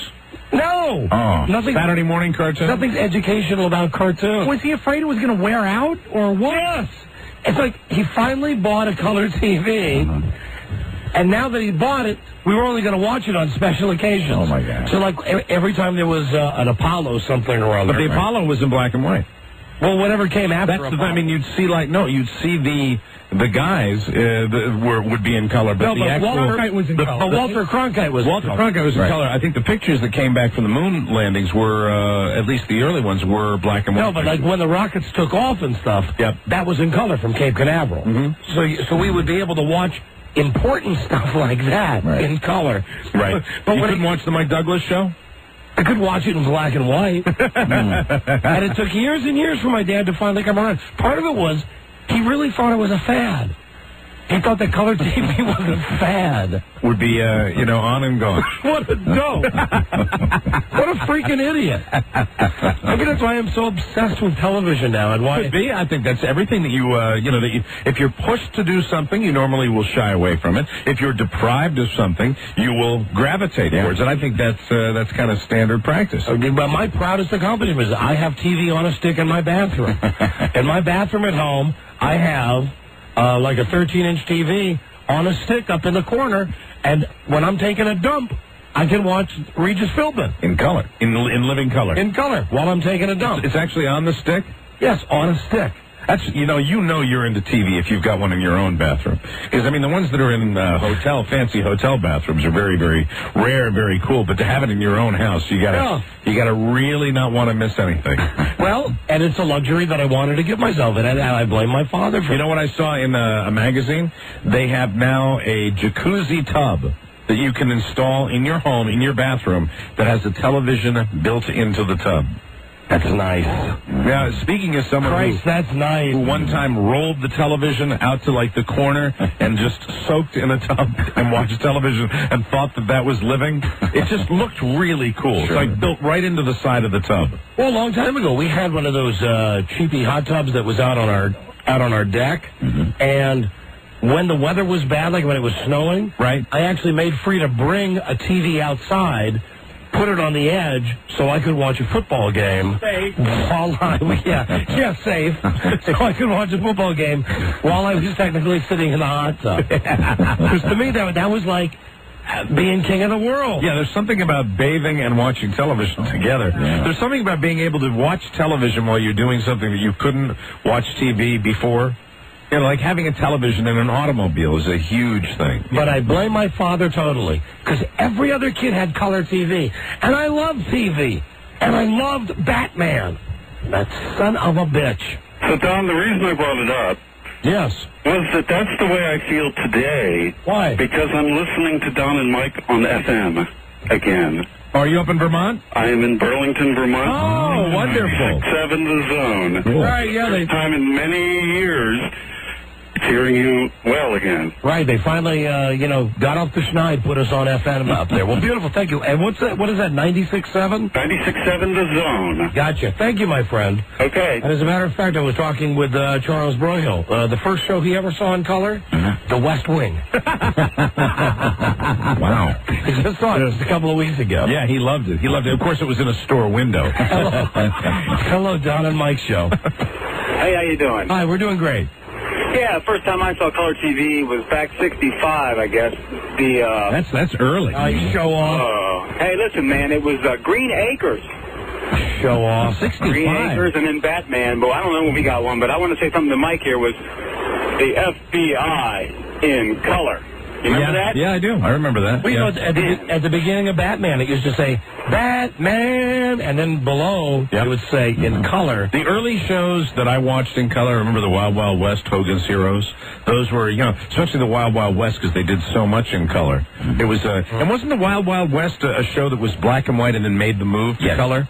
That was one of those shows that made the transition. Yes, it was. I wouldn't know, Mike. And I remember the shows that were late to the party being in color, that would just hang on, because television shows, it was expensive to do it in color, and they a lot of them would hang on. Here's another one. Robbie, give me a timeline on this. When I first saw the Partridge Family, we didn't have a color TV yet. That had to be 1970, I think. Yeah. God damn! I didn't have one I don't think I had one in 70 either. It was right at 69 was the moon landing, August of 69. The jet swim, was that technically in 1970? It was the 69 season. So it would have been a 1970 Super Bowl. And I think shortly after that, because my dad digged watching the Super Bowl in color, like the sports, we got one. But if you got one in 1970, you were not. I don't think you're deprived. Or if you're deprived, I was have one in 19. What I'm saying is, when did you get yours? You got yours in 1977. No, it was. I'm trying to think. Hey, Rob, give me that book with the TV shows. Do you remember seeing any of these shows? Because there's like the 1970 season right there. I'll tell you right here, 1970. Mod Squad, no. Courtship of Eddie's Father, no. Brady Bunch, Nanny and the Professor, no. Great year. All right, here you go. It was, in fact, 1971. That was a great year. Because I remember one of the first shows that I ever saw in color, and I don't see it listed before. Rob, you were born in 1971? Yes, I was. Congratulations, my son. It was the Glenn Campbell Good Time Hour. Yeah. Hi, I'm Glenn Campbell. Right. That's one of the first shows I remember seeing in color. And so that was 1971 that we got. Was that educational? A color TV. No, that was when my brother and I would sneak around. My mom and dad would leave the house. Right. And we would be so bold as to have the balls to go down and watch Glenn Campbell. Did you ever stay up late and try to sneak a peek at Playboy After Dark? I saw it in black and white. I think it was only in black and white. Yeah, I think so. That I had seen, yeah. That was great. They go up in an elevator and open it up, and I'd be waiting to see naked ladies. That was educational. No. I'm realizing now, I am amazed that you know what? F my parents, Glenn Campbell Good Time Hour was on in 1970. Well, that's 70, then that's earlier than... No, but I remember seeing it on Tuesday night. And so you probably got your color TV. It probably, because your obsession with television maybe happened long before that. I think you maybe felt deprived, but in fact, you were probably middle of the pack when you got your television. I don't want to refute a childhood memory here, but it sounds to me like you're doing okay. What? Hold on. If you had said 1973, 74, you'd be... You know what? Maybe you're right. Maybe it was 1969. Because I do see... The Super Bowl is a good barometer of that. I do see Ghost and Mrs. Muir, Glenn Campbell Good Time Hour. Yeehaw. But you remember the Super Bowl was not in color. And we had to go to a neighbor's house to watch. As did we. In color. As did we. I think a lot of people jumped in 1970, early 1970. Right after that Super Bowl, a lot of people jumped on the bandwagon. Hello, Don and Mike show. Hi, I got my color TV much later than you. When? It was when Baretta was on. Oh, my God. What is that? That's like 76? Probably like 75 or 76. Wow. Listen, I just want to say that, they say the mistakes that the parents made with the children, that the next generation, you make sure that you don't make those mistakes. Right. I agree. And I'm telling you, that's why, from the time he was a baby Bart has had a color TV in his crib. Right. He had a little itsy bitsy Sony Watchman in his crib. In his crib? In his crib. How old was he when he had a real TV, like in his room? Maybe 10. Oh, okay. And right now, just want to make sure that I'm not late to the party. Right now, he's got. Now I've had it for like 18 years. Right. But he's got a 35-inch Mitsubishi. Well, he got that with that negotiation that when he fixed your TV system. Isn't that what happened? That's right. No, that's right. He did the whole thing where he wired your surround sound, and because he knew his way around all the equipment. I gave him the old surround sound equipment, and then he said, as long as I've got this, can I have the TV that we've got down in the basement? Ah, okay. And I said, sure. But he did that he got that as a reward for fixing your TV setup. Yes, right, because I'm so stupid. Hello, Don and Mike. Yeah, Don and Mike. The first time I saw color TV was the Orange Bowl back in the mid-'60s. Yeah, because before that they called it the Gray Bowl. And, yeah, big time. And I didn't get a color TV until I moved out of the house back in about, I guess, 73 or 74, and I still have that TV, and it still works great. But what I used to do... You've got a television that's from 1974? 73 or 74. I still have that color TV, and the picture is better than my 35-inch picture. What brand is it? Zenith. A Zenith, wow. Yeah, The thing is, before my parents decided to buy a color TV, I used a Prism. What was that? That's similar probably to what your dad put on there. Yeah, it makes rainbows. Yeah, it makes rainbows, and it made the TV look like it was in color.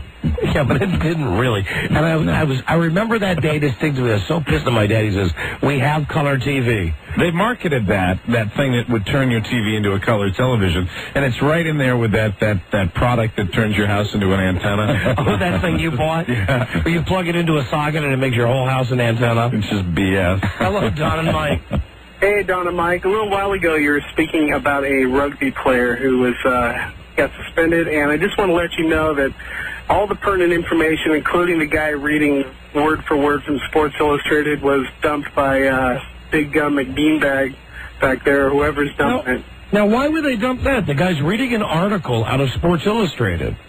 It was not of a sexual nature. The only thing that got out was the guy saying something about, we call that checking the oil, and that's the only thing that was heard. The rugby player, while they were scrambling for the ball. Now, what's wrong with that? Would Charlie know? Why would they delete that out? So we always like to get a little... we're reading something out of Sports Illustrated, and they're going to delete that out. Jesus effing Christ. It's the same reason they don't let us read the Penthouse letters. Just because you're reading something doesn't mean it's okay. Believe me, I read the Herod Experiment. Hello, Don and Mike Show. Hey, guys, Scooter from Mobile. Scooter! Hi, Scooter. Hey! I haven't talked to you guys in so long. Yes, and you can't talk to us until Rob gets his present. You don't realize my dad and mom has been so ill. Hey, Scooter, the Jets won the Super Bowl technically in 1970, right? No, 69. Well, I mean, but it was the 69 season. It was the 68 season. Oh, gotcha. All right. I wanted to ask you, Don. Sorry, Scooter. The one called the Heidi Bowl. The Heidi Bowl, yeah, where they cut they cut it short to watch Heidi. Right. Did you ever see All in the Family in black and white? Because that premiered January of 71. That would be a good barometer. January 12th, 1971. Wait, you know All in the Family, too? I know any trivia you can ask me. Oh, my God. Wow. It's not just sports. What is the date that the TV show Batman premiered? April 12th, 1966. How many nights a week was Batman originally on? I never watched Batman. Boy, but this is if you know... The only thing I like to do is Robin. Hold on. This is great. If you know TV trivia, Scooter, this is a totally different area for you. Yeah. Well, I know that Batman used to be when on... Rob's birthday is. Used to be on two nights a week. When's Rob's birthday is March 8th, 1971. That's amazing. Do you know Don's birthday? No, I don't. How about Mike's? April 26th, 1962? No. No. All right, Rob, you got your book out? Yeah, Scooter, what day did Happy Days premiere? Happy Days premiered January 15th, 1974. That's right. All right, give me the book for bad. Let me hear it out of the Too book. much fun. A whole new game. You're like our own Rain Man. All right, Too hold much on. fun. When did Lost in Space premiere? This is a guess. September 12th, 1965? September 15th, 1965. Oh, my God. Good. All right, hold on. I'm going to give you, It's amazing. Hold on. Scooter, do you do movie premieres as well, or just television shows? He doesn't do. He says he does not. Sports and TV shows. He doesn't get out much. That's right. Sports and TV shows. Okay, how about... Do you know, like, who won the Emmy and stuff like that? Hold on. The Mary Tyler Moore Show. When did that debut? 1971? No, it did not. September 19th, 1970. Mary Tyler Moore. Mary Tyler Moore. Do you know, like, who won Emmys and stuff like that? Not too much. Not too much, all right. What's your area of TV trivia? What do you specialize in? Dates? I know mostly about baseball. Mostly about baseball. You remember the first baseball game you ever saw? Do I remember? Yeah. First color game I ever saw in baseball. I hate to say it, Mike, but it was your Red Sox in the '67 World Series. Oh, wow. Against the St. Louis Cardinals. And the Cardinals beat them, too. Bob Gibson. Yep. All right, when did the TV show... Let me find one more and see if you can get it. When did Mork and Mindy debut? I never watched Mork and Mindy. What kind of a Rain Man are you? Yeah, but he nailed that Happy Days. I did know Happy Days, and I knew the Brady Bunch was September 26, 1969. All right, what about... When did the Partridge Family debut? 1970? That's right. Do you have a date? Just a guess, April 28th? Yeah, he's right. Wow. Is he right? Is he right? What about Gilligan's Island? September the 15th, 1965. No. September 26, 1964. A little off on that one. All right. Thank you for the call there, Rain Man. Scooter. Thanks, Scooter. Need more calls from Alabama besides me, though, man. What about Chico and the Man? Chico the Man from July 26, 1972. September 13th, 1974. I'm sorry. You got to work on that savant stuff there, Scooter. All right, thank you. Thank you. All right. Still waiting on a present. How many toothpicks? Hey, didn't you think he was going to be on a roll? Scooter always disappoints a little bit that way. Yeah. I thought when he nailed the first sort of savant. when he had Happy Days, I was positive that he was like going to open up a whole new realm of Rain Man. We all got a little like, ooh. Yeah. Exciting, wasn't it? Hello, Don and Mike show. Hey, Don and Mike, how you doing? Hi, we're great, thanks. Hey, was The Wizard of Oz the first color movie to come about? Wasn't that big thing? Rob might know that. No, I don't think so. I don't know. Buzz might know. Buzz was, how old were you like 20 when that movie came out, Buzz? Yeah, that's about right. I think one of the first color movies was a hand-tinted movie. It was 1933's Mystery of the Wax Museum. Hello, Don and Mike It was right around there. Thank you, Scooter. Hello. 1934. Hello, Don and Mike. Yeah, guys. Yeah. First thing I want to tell you is thank you for helping me rediscover radio during the day. Thank you. And second, I'd like to know, if you're such a TV fan, the TV on a stick, cable or satellite dish? Oh, in my bathroom? In your bathroom. Just cable. Hey, just cable? Just cable. Keep working at it. Guys, thanks for the afternoon. All right, thank you, my friend. Sorry to disappoint. Cable and satellite dish. Sorry to disappoint you. Come on, get another stick. Now listen, about this whole thing with the Chinese. You know, they still have our plane. They still have our guys and our gals. We should get our guys and gals back. 撞到即係做到中國嗰啲今日你得唔得？睇諗法點講喎？即係你個講中文得唔得？你話 You try to keep it together during this segment.問佢個領空咧就係唔啱嘅。 This is that tape from last Friday in Chinatown, New York. 即係大家應該會有商有量，唔應該好強硬嘅。即係因為你係衝咗人哋嘅地方嘛。 Here's the first thing I got for you. Okay.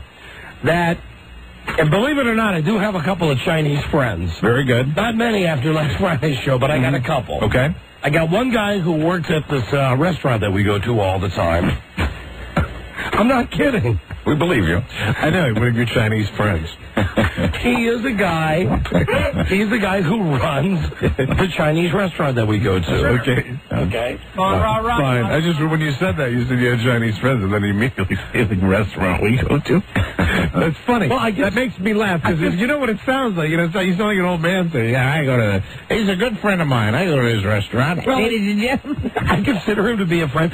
Right. Let me say, he's friend enough, he has my email address. Okay, very good. Okay. That qualifies. So, he listened to the segment on Friday. Right.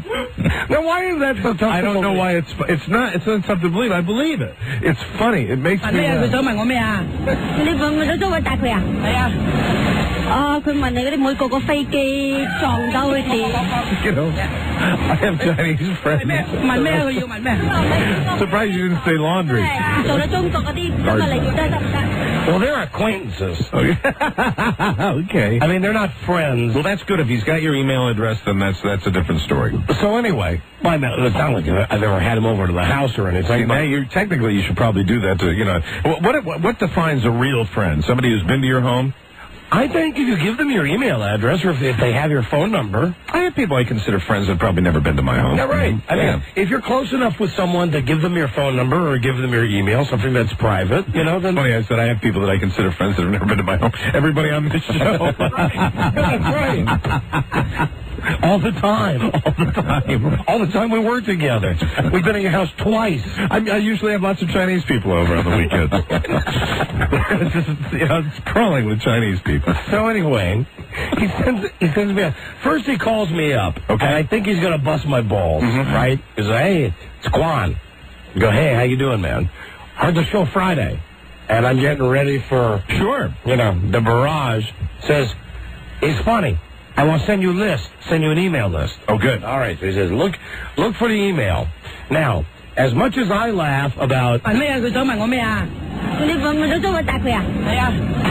哦，佢問你嗰啲每個飛機撞到。Now this list, he sent me a list from China where they make fun of Americans. Very good. And the way we speak. Okay. Now, it's not like playing a tape of our show and having...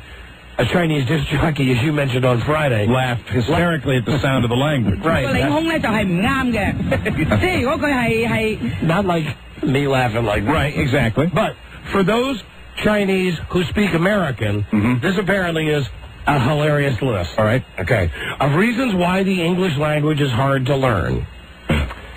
The bandage was wound around the wound. Apparently, this makes you go up to a Chinaman. This would make him bust a gut laughing. I don't understand why, but it makes me laugh just because the word is spelled exactly the same way. Okay. Oh, wow. The bandage was wound around the wound. Right. And apparently, you walk into a Chinese restaurant with this, and you say this, and they'll fall to produce. Ah, yeah. Okay. So words that are spelled the same and have different meanings, which we have many of in the English language. Right. The dump was so full that it had to refuse more refuse. That's the funny stuff for I'm telling you. Yeah. For this guy, he said in Beijing they're laughing. He tells me in his email he sent me that he sat around at a party with this list. Right. And they read this list. And that people were laughing their asses off at how stupid Americans are. We must polish the Polish furniture.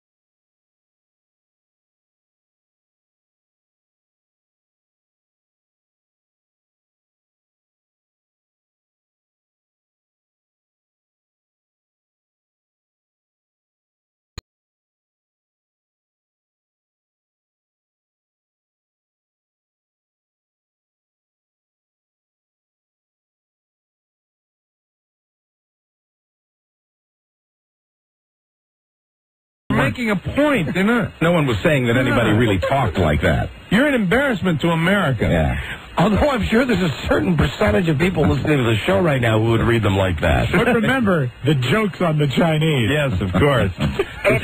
Because Americans cannot be made fun of. Hey, China, joke's on you. Right. All right. All right, Okay. Mama. Have a good day. Bye-bye. Thanks for your input. Shocker. There he is. There you go. Thank you, a-hole, idiot, dummy. Guy calls up to... What is dumbass? Honest to God. Guy calls up to state the obvious. He's wrong about something, and then he says something that we have to delete out. Oh, please. Please. Everybody can laugh at everybody The number else. of your last incoming call was 703. Oh, local. Great. Give me that douchebag's number. Call that guy back. He got off too easy.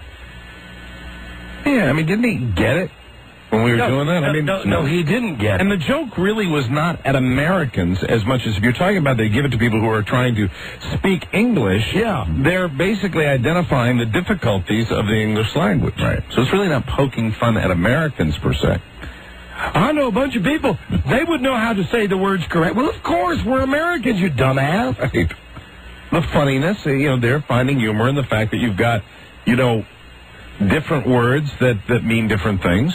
You got it, Robbie? Yeah. Got it. Great. Thanks. Call him back. He's a douchebag. The joke's on you. The joke's on them. Yeah. Joke's on China. Don't make fun of the Americans. Patriot through and through. Christ.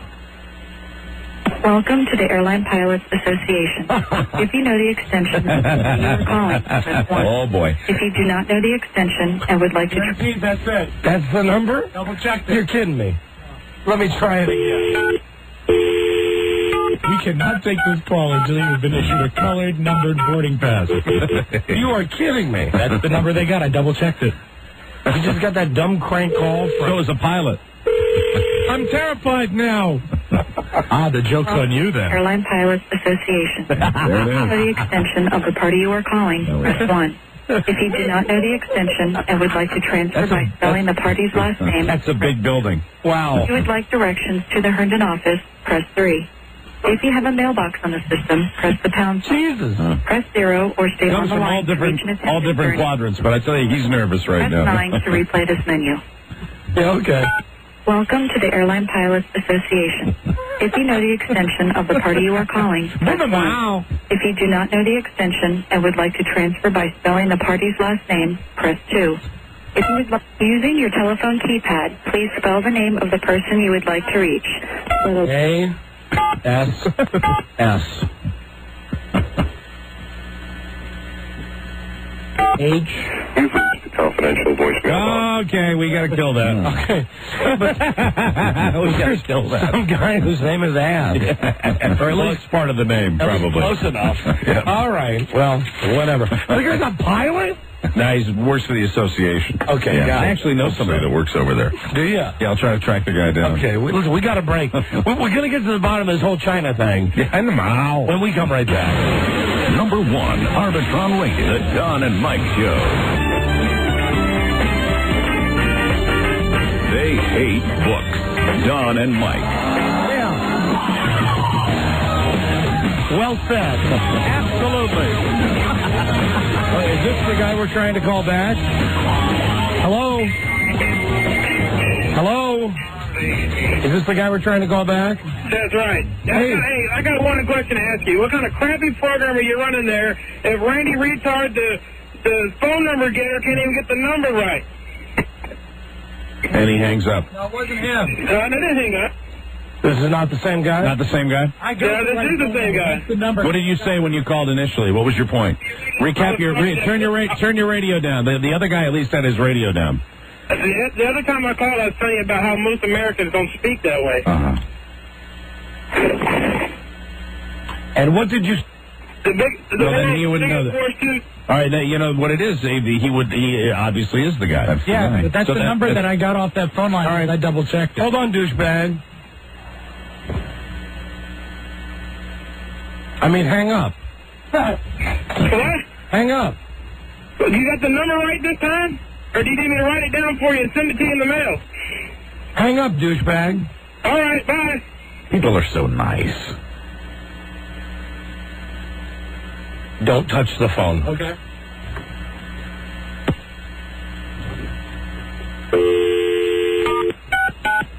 One 202-437. Okay, now pick it up. Just pick it up. Pick up line 6. And get the last 4 digits. I gotta walk that boy through everything. It's not the number they gave me last time. It was the wrong area code even. I know. Well, when we do that, it is a fallible system. You do get wrong numbers. Yeah. Still waiting on the repeat. Hi, Rob. How you doing? I didn't realize that. How you guys doing? How you doing? How you doing? How you doing? How you doing? How you doing? How you doing? How you doing? Incoming call was 1202-437. How you doing? I mean, because the douchebag's got the balls to call us back. All right, now let's see if we've got his number. See if we got it right. Oh, hold on.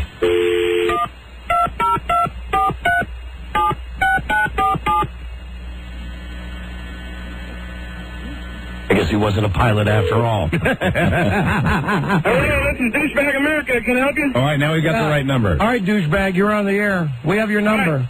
All right, we have your number. How come you can't ever let somebody call in and Listen, what you said, we're not allowed to broadcast. It's not our choice. It's the choice of this company. Oh, come on. This is not a cuss word or anything. And furthermore, it is, you're such a dumbass. You call in, you don't understand the premise.